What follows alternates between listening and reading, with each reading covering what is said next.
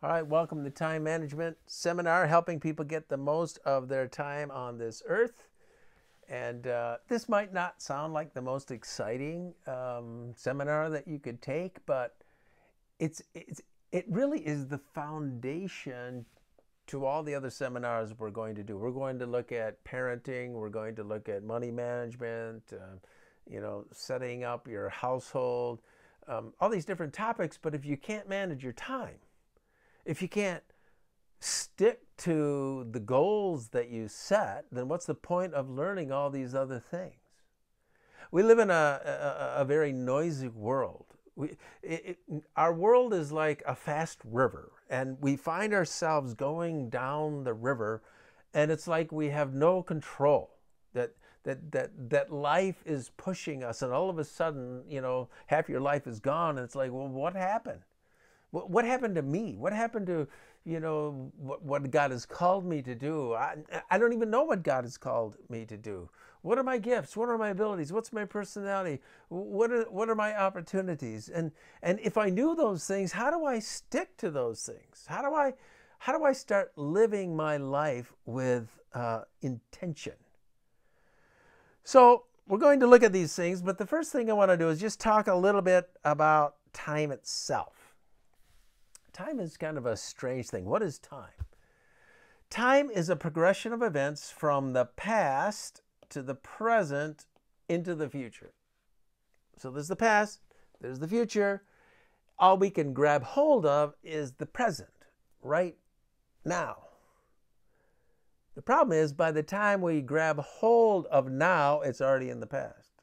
And we can't anticipate. All we can do is grab now, and we're already right. So what is that little slice called now? What is the slice of time?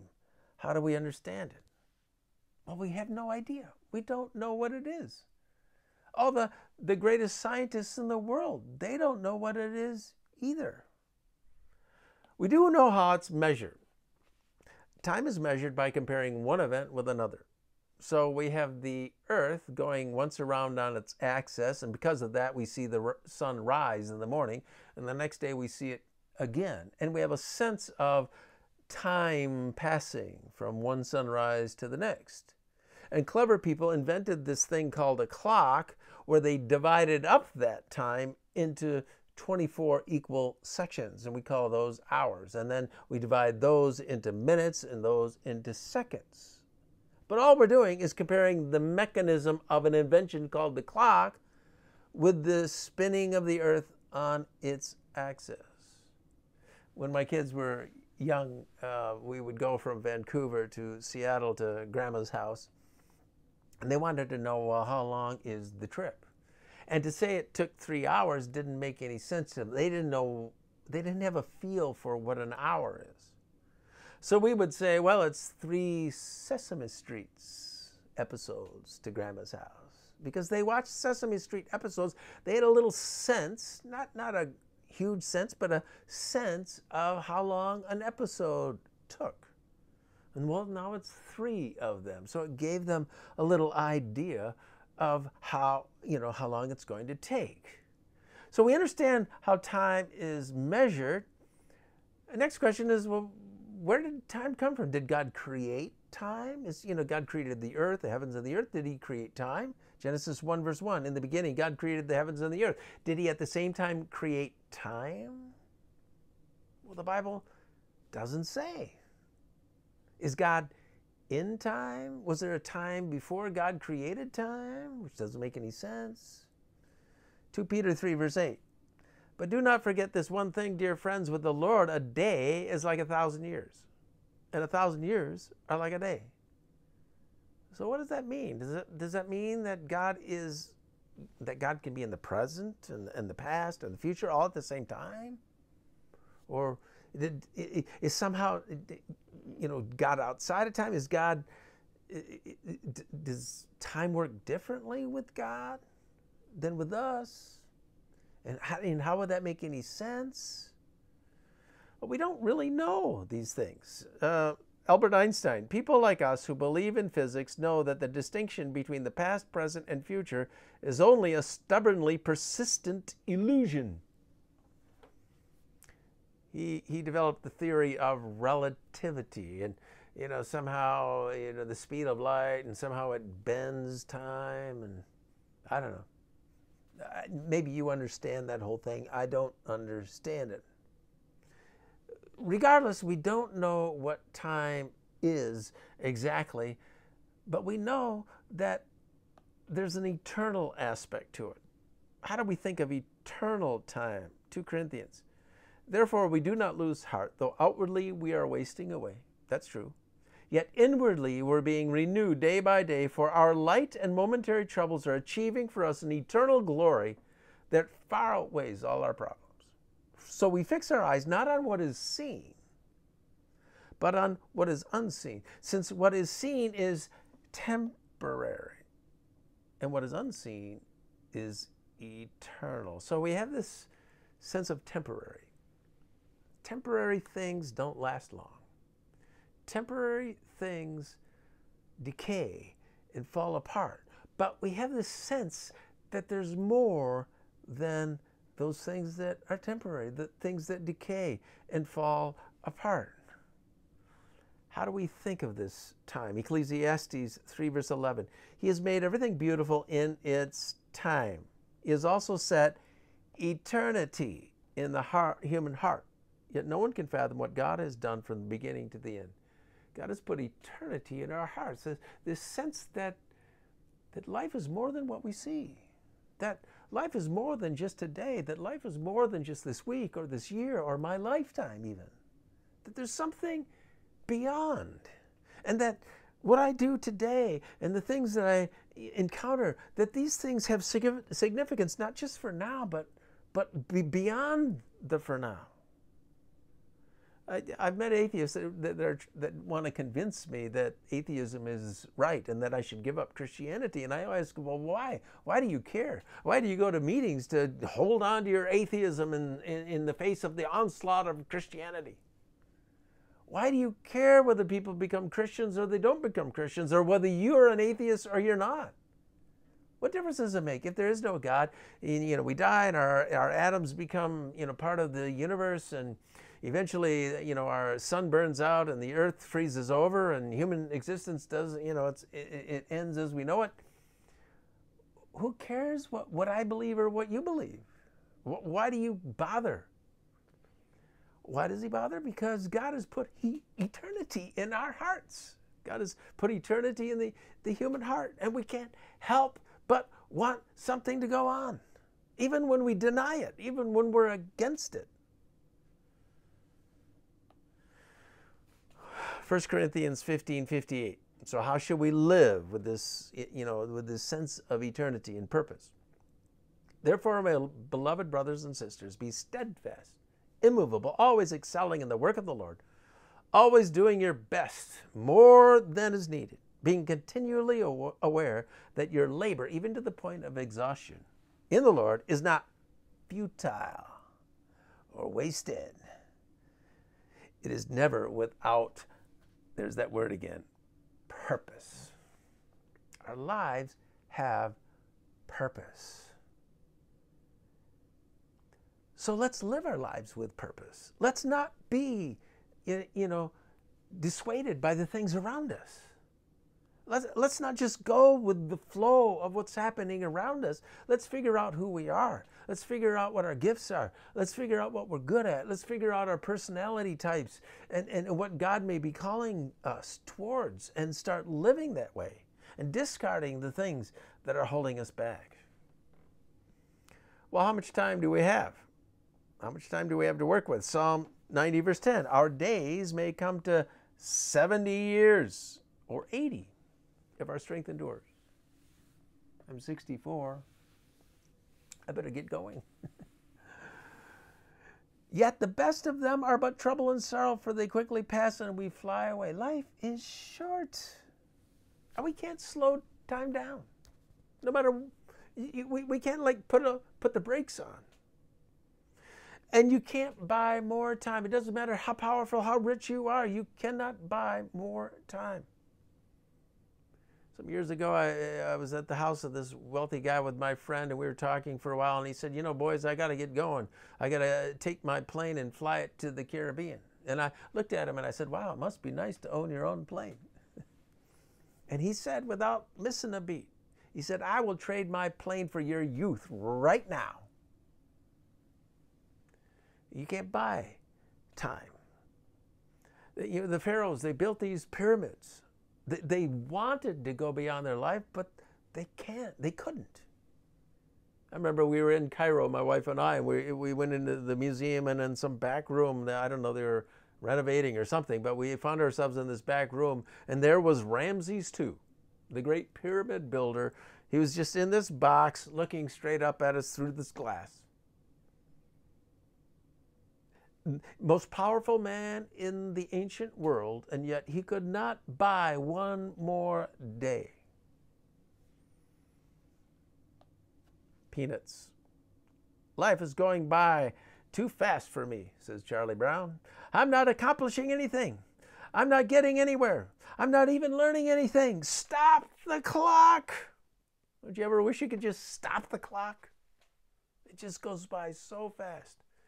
You know, when I meet people my age, that's all we talk about. Every time we meet, I can't believe how fast time has gone. I can't believe it's winter. I can't believe it's summer. I can't believe it's another year.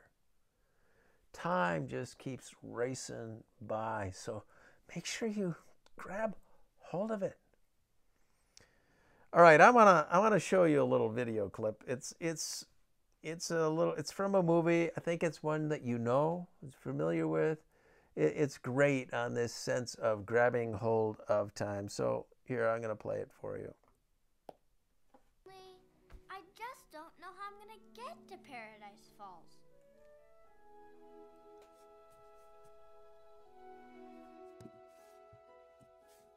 That's it! You can take us there in a blimp. Swear you'll take us. Cross your heart. Cross it! Cross your heart! Good, you promised. No backing out. Well, see you tomorrow, kid. Bye. Adventure is out there. You know, you don't talk very much.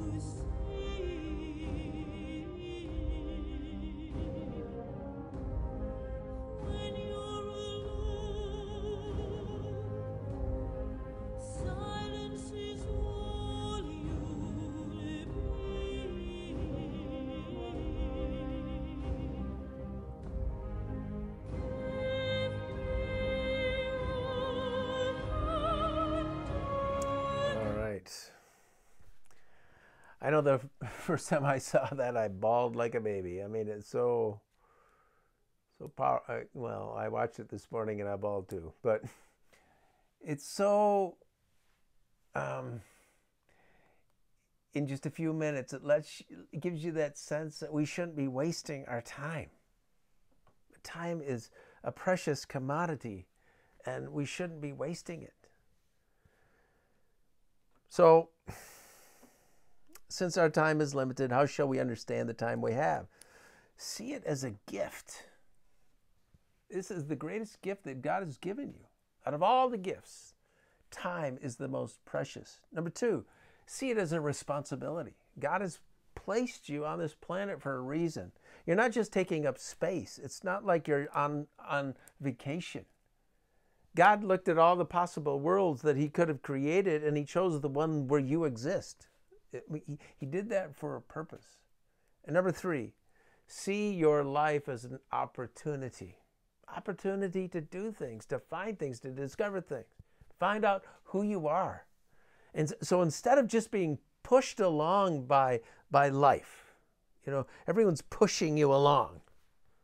Instead of being pushed along, decide and figure out what you want to do and try to live that way.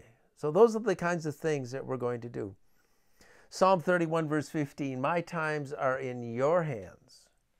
Then I have these little letters here, DV.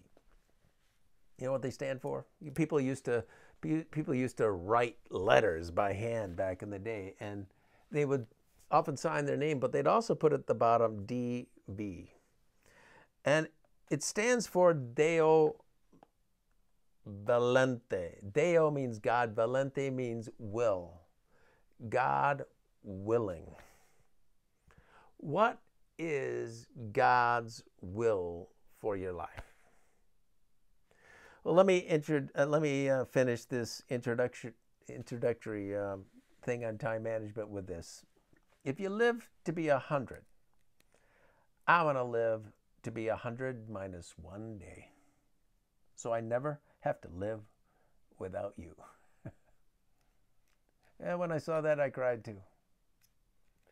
Let's grab hold of the time that we have. I hope you enjoy the next few sessions as well.